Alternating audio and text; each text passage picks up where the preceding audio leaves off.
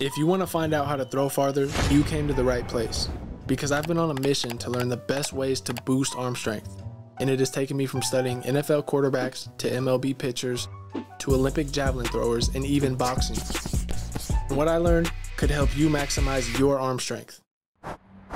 Improving your technique will increase your throw distance the fastest. You improve your technique by transferring your power better. It takes a sequence of small movements to transfer your power more effectively. Let's pay attention to the sequence and timing of these throws. Notice how these quarterbacks start their arm motion before their front foot hits the ground. As the front foot touches, the shoulders are still close to the target and the arm has already gone through the windup and the elbow is transitioning forward.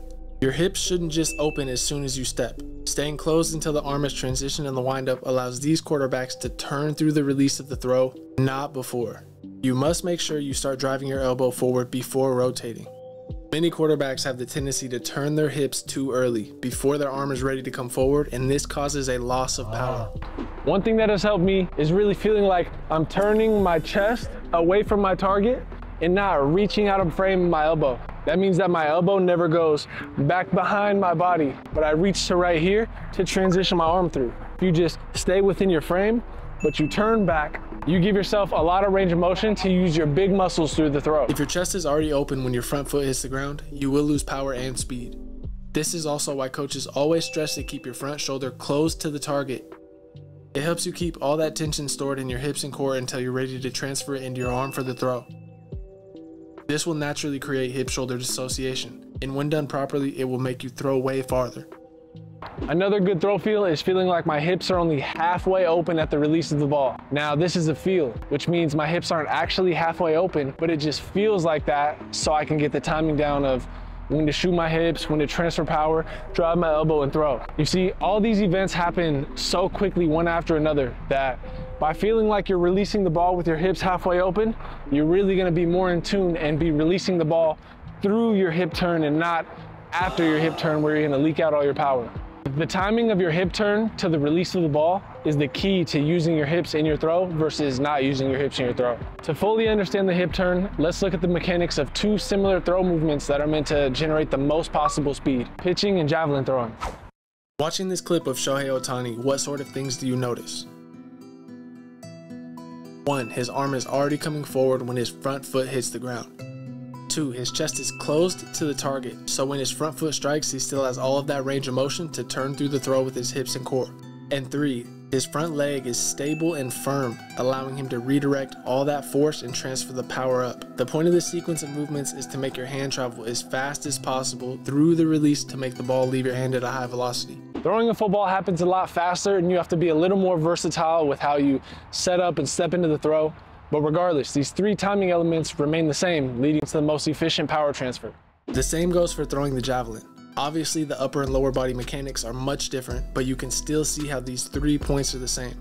The hand is moving forward when the front foot strikes, the chest is still closed upon the foot strike, and the front leg extends through the release, allowing all that speed and momentum to transfer up and into the arm. Now let's focus on how the front leg interacts with the ground.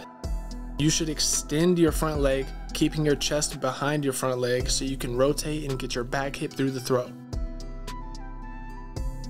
Look closely at how stable the front leg is on these quarterbacks as they throw. It extends through the release and remains stable in the knee and hip through the release of the ball. Sinking into your front leg during the throwing motion is going to cause a loss of power.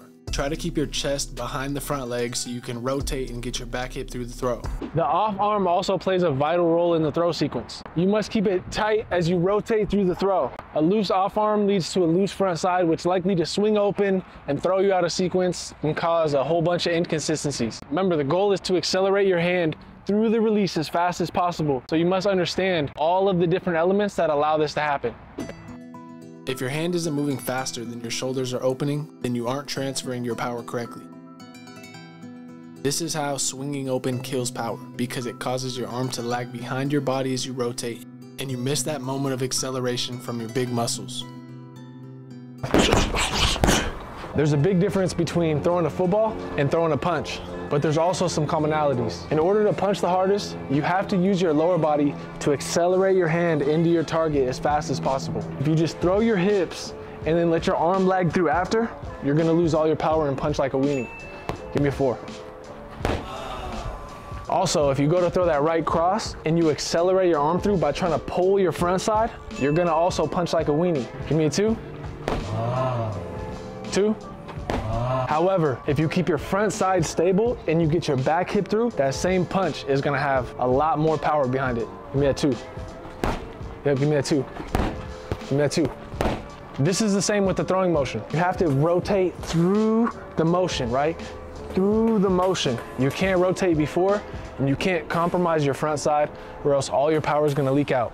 The best way to practice your technique is by playing long toss. It's all about how you play long toss though. You're always forming habits, whether they're good or bad. Every single throw has to be with the fullest intention, so you're forming good habits. This is called deliberate practice. Remember those 3 timing elements we talked about earlier in the video. And when you're playing long toss, try to feel yourself doing them correctly. 1, your arm is transitioning in the windup as your front foot touches the ground. 2, your shoulders stay closed as your front foot touches the ground. Once your foot touches and the ball transitions, you can begin to rotate your hips and let your shoulders naturally follow. And 3, your front leg must press through the release, allowing all that power to transfer up and keeping your chest behind your front leg so you can rotate. So when you're practicing, get throws in at every single trajectory, and your focus should be using your full body to get the ball to leave your hand at a high velocity. When you do it correctly, it should feel effortless. So if you feel your arm struggling through the throwing motion, like it's not going as far as it should,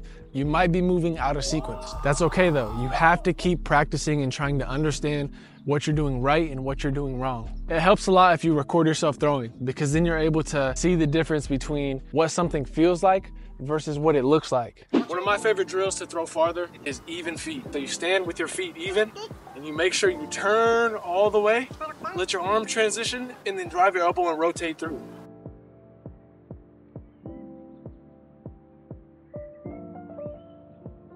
All right, we talked about a bunch of separate parts of the throwing motion, but all these different parts are nothing if they're not working together. Staying connected is gonna improve your throw distance the fastest, because if you're not staying connected, you're not maximizing the power that you already possess in your body to throw farther.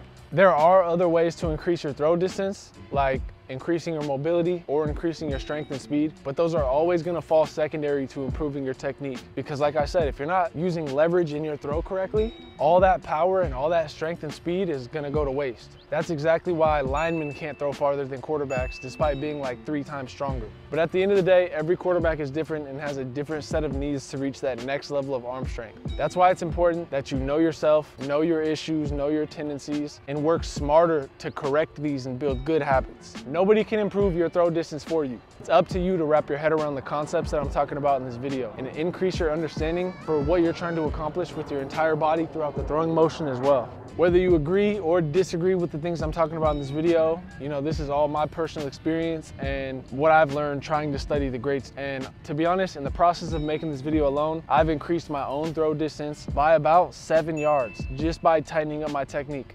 So I know it works. Please subscribe and like the video if it helped you out. I appreciate each and every one of you guys for tapping in with my channel. But that's all I got for you guys. Thank you once again, and I'll see you in the next video.